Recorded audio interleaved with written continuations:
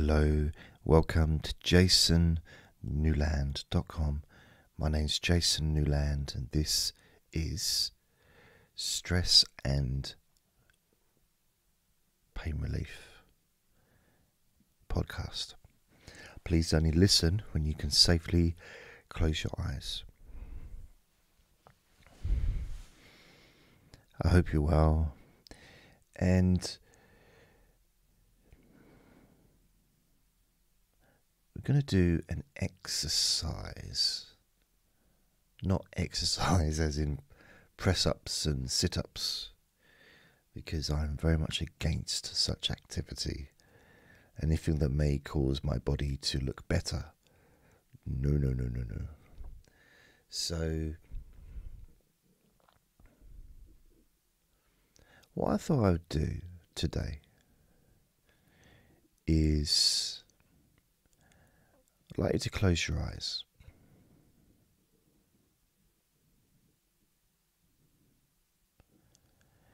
I'd like you to imagine there's you're looking at the sea.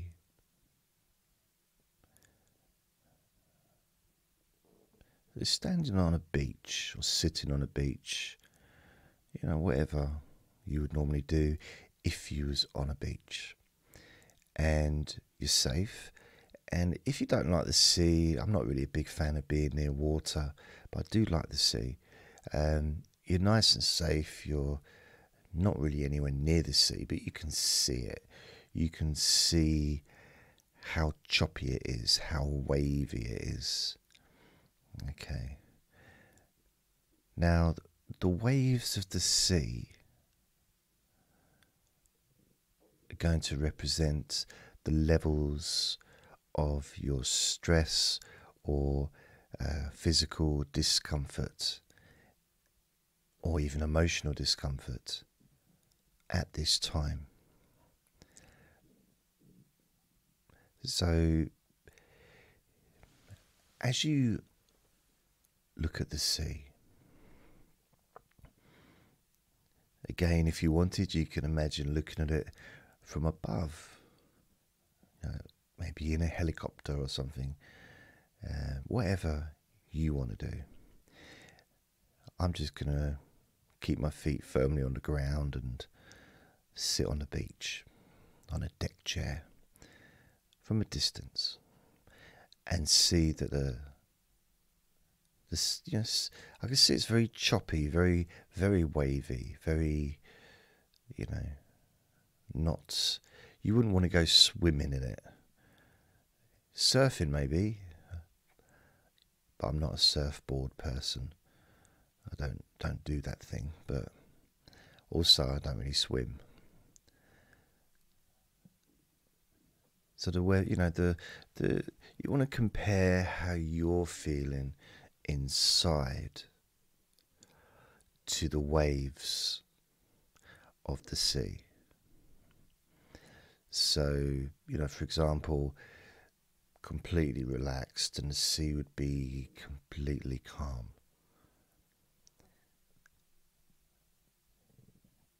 Hardly a movement, hardly a ripple, or tension, stress, pain, or whatever physical or emotional discomfort that you may be experiencing in this moment, represented by the sea in front of you. This big ocean, huge amounts of sea, huge amounts of water. And you've got all the waves, big old waves splashing onto the beach. Very, very chaotic, very powerful, huge amounts of energy. More energy pretty much created by the sea than we could ever get from millions of oil wells and coal mines and all that stuff. The sea is just so powerful, as is nature. As you look at the waves splashing,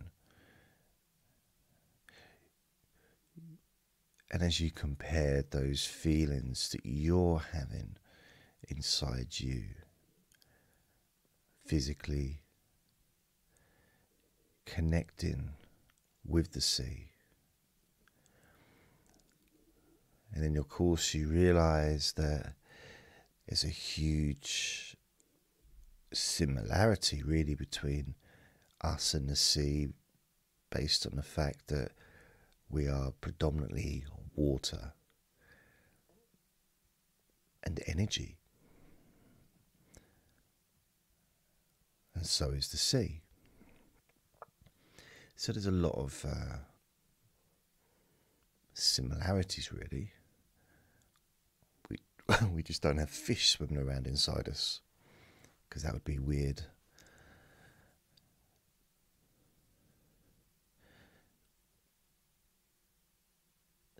So as you focus on the sea, splashing, the waves hitting the sand or the pebbles, depending on what kind of beach you're sitting on.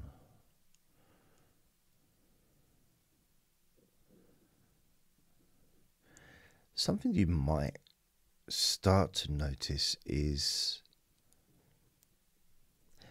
first of all, you know 1,000,000% that no matter how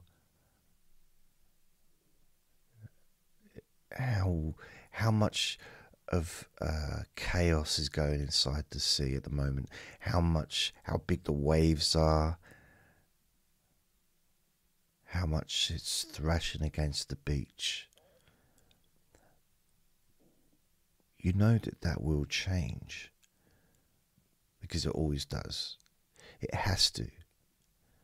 That's the law. So those waves hitting the beach now, you know, that power of the sea. Well, first of all, the tide comes in and the tide goes out. So that's, again, another law, another rule of nature. So that won't change. That rule won't change, which means the sea will always continuously be moving, will be changing, will be going through a process. Again, like our bodies. No feeling stays the same. And I know it's very easy in the past to have almost tricked ourselves to believe that the feelings we have are always there. We even sometimes, I know I have, used those particular words, such as always. I always feel this way. No, I don't. It's not so much a lie. It is untrue, but it's not a lie in a sense of me telling an untruth purposely, because in that moment I believe it. I would pass a lie detector test because I believe it in that moment. But it's not true. It's not true at all. Our feelings, physical, emotional, are always changing. Our bodies are always changing. Our cells, millions of cells are dying, and millions of cells are being created all the time. Our body is regenerating itself continuously. The healing process is always in activities. We're always, parts of our body are healing.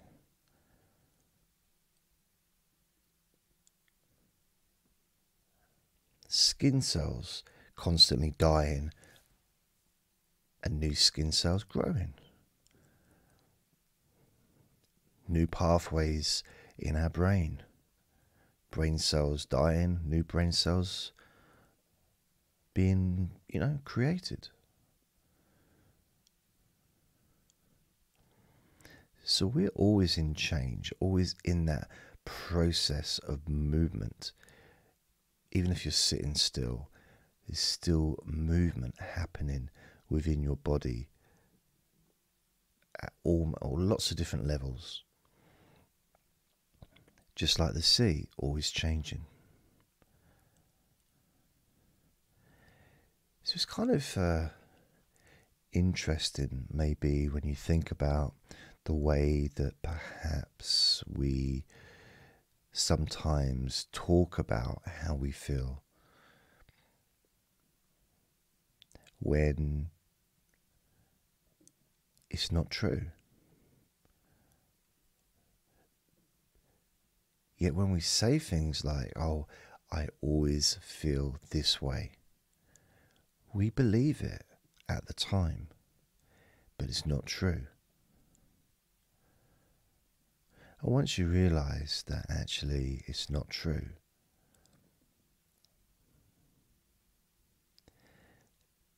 it's really hard to say it anymore. And when you don't say it, you stop thinking it. Because it's been broken. It's almost like it's a plate. You bring out that plate, and it's on it's written is, I always have this pain in my back, for an example. When you realise, or when I realised that it's not true, I believed it when I said it. But actually, the reality is that it's not true. And maybe the mild shock of that reality, fact, is I drop that plate on the floor and it breaks into many pieces. No longer useful to me. Not that it ever was, but it felt useful at the time.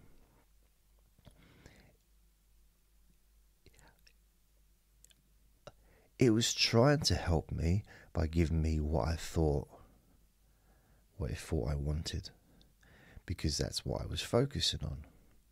I was focusing on my back being painful, and therefore my back was always painful. And because I was always focusing on my back being painful, my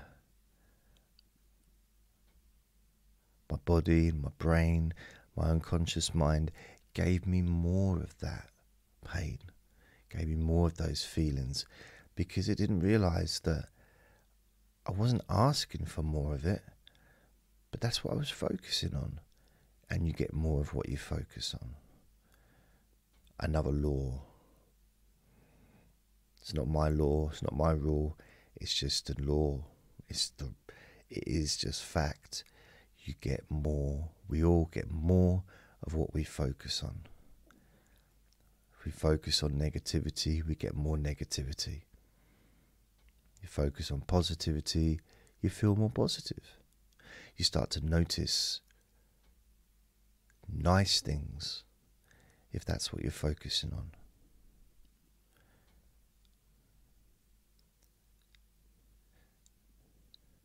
So that plate that I would pull out and saying, oh, I forgot what it says now because I can't read it because the plate's broken.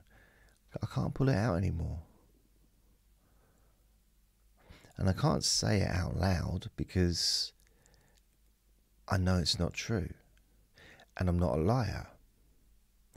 When I said it before, I meant it. I really believed it.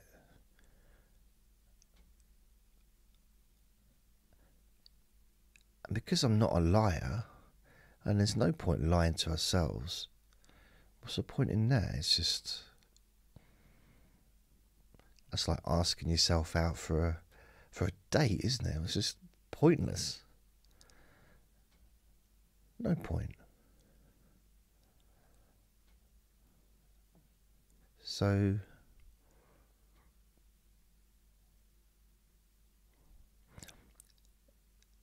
that focusing on the sea, comparing how you feel with the sea, just notice how it is now.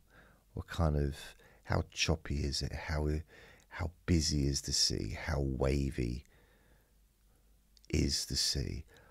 Or is it calmer?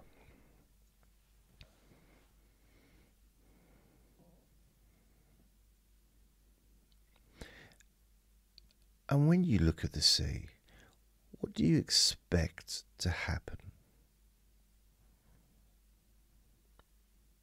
Are you expecting it to become calmer?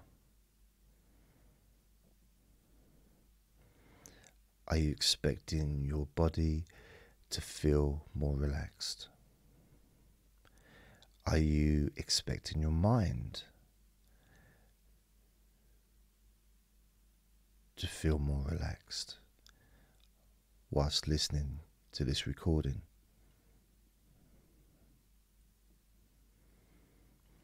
Because when you expect something,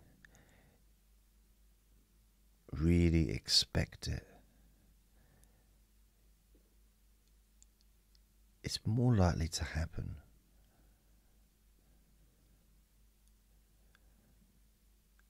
In fact, the more you expect it, the more you want it. It almost becomes reality.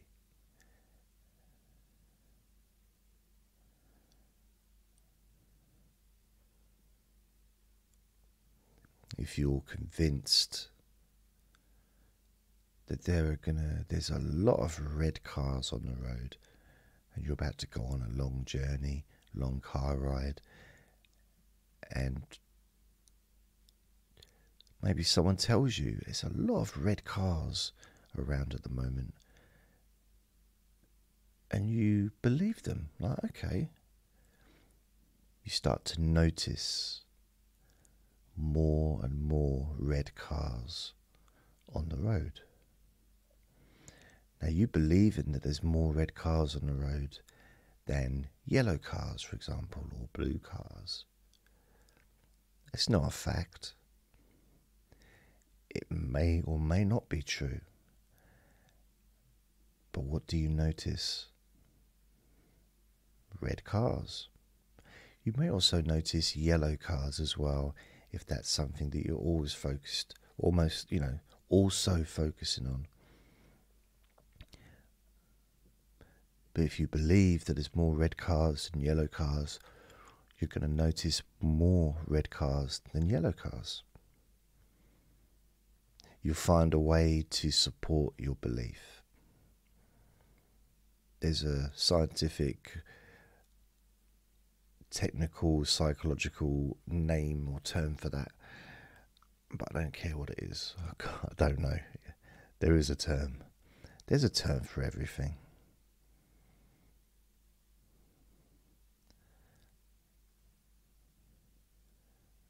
So how do you expect your body to feel? What are your expectations listening to this recording? How do you expect the sea to start behaving? Each time you focus back on the sea in your mind, is it still as wavy as what it was? Maybe you could hear it, maybe you could even smell the sea in your mind, or feel the breeze against your face, or the splashes of water. You know, those little tiny splashes that you get from the sea, but then you go to wipe your face and your face isn't wet. They're almost, the sprays, almost so minute, but you feel it. It can actually feel quite nice.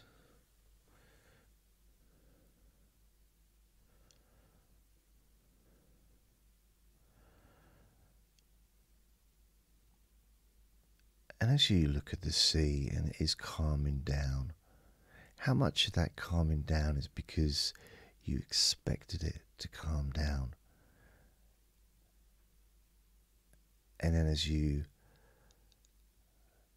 focus on your own body, your mind, and you notice that that also is calming down.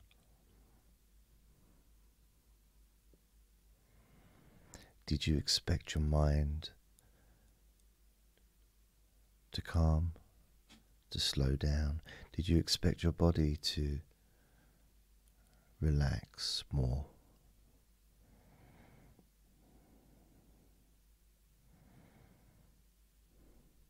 And how much of that expectation of an outcome has affected your experience of focusing on the sea as it calms down, and then noticing your body really relaxing? So almost like letting the air out of a tire. All the stress just leaves, and any physical discomfort just disappears. Apart from the fact that it's not needed, it's of no use to you in this moment.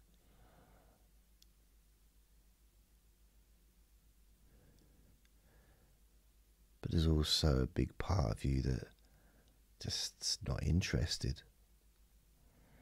It's of no interest to you right now. You're just enjoying, feeling calm. And as you focus back on the sea, as the sea really calms down,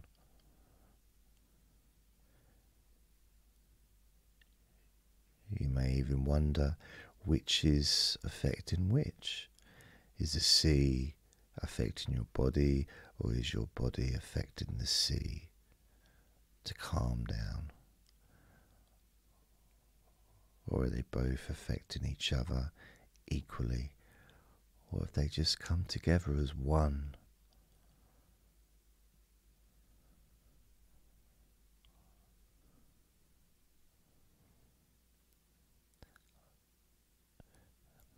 And then as you ask these random questions by me, there's probably a big part of you that really doesn't care what the answers are. You're not interested in answering questions right now. It doesn't bother you that I'm asking questions, but you don't feel any interest in answering, because you can just enjoy feeling how you feel. Relaxed and calm, safe, and just enjoying the moment peacefully.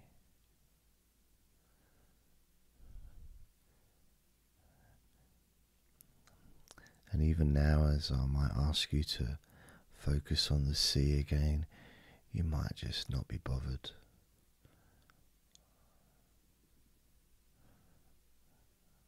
Can't be bothered to really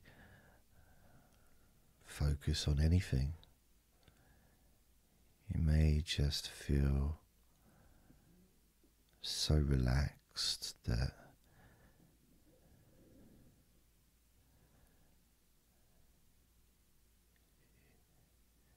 you're not even bothered to listen to me talking.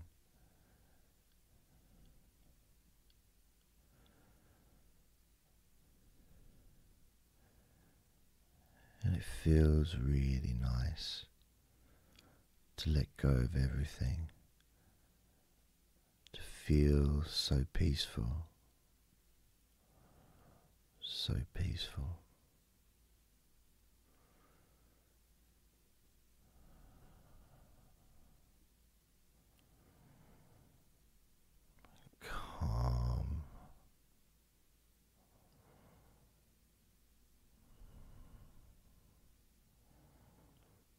It's almost as if the whole world has just stopped.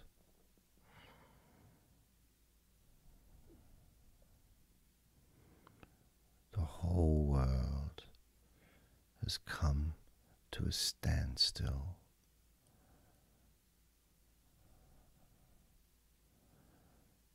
And nothing exists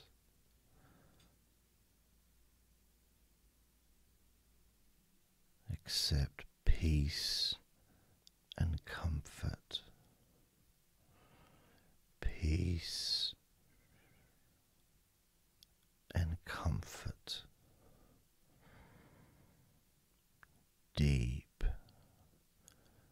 feelings of relaxation and healing, spreading even deeper into your body and mind. So deep, so peaceful, feeling so safe.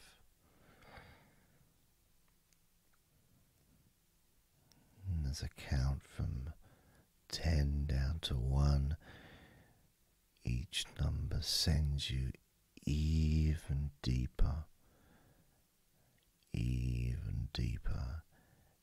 into relaxation. 10, 9, 8, 7, 6, 5, 4, 3, 2, 1.